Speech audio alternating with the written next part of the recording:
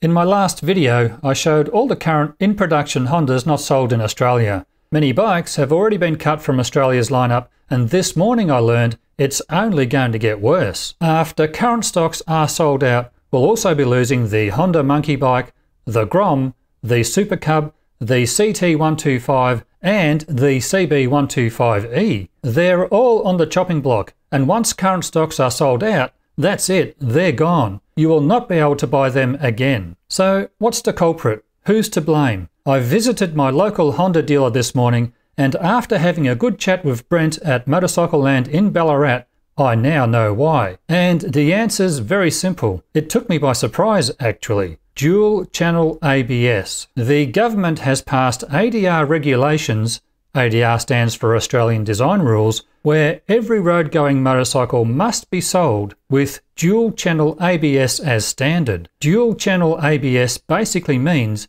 ABS fitted on both front and rear wheels of the motorcycle. It has to be both. It can't just be fitted to the front wheel. And the regulation is already in effect, meaning manufacturers are allowed to sell their existing stock, but they can't bring any more bikes into the country if they're not fitted with dual channel ABS. Now, this doesn't just affect Honda. This affects every manufacturer selling motorcycles in Australia today. Expect to see more bikes cut from the lineup across the board. I can think of Suzuki's Boulevard M109R, that's going to go, and Suzuki's DR650 SE will also be gone. If the specs don't show whether a bike has dual channel ABS or not, find a picture of the rear wheel and look for an ABS sensor ring.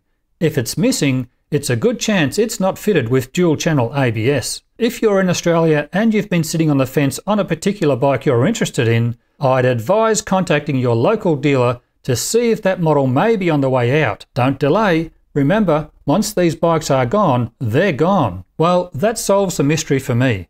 When it comes to motorcycling in Australia, we are indeed experiencing interesting times. If you've made it this far, thanks so much for watching. As always, thank you so much for supporting the channel, and hopefully I can get to see all of you again in the next one. Bye for now.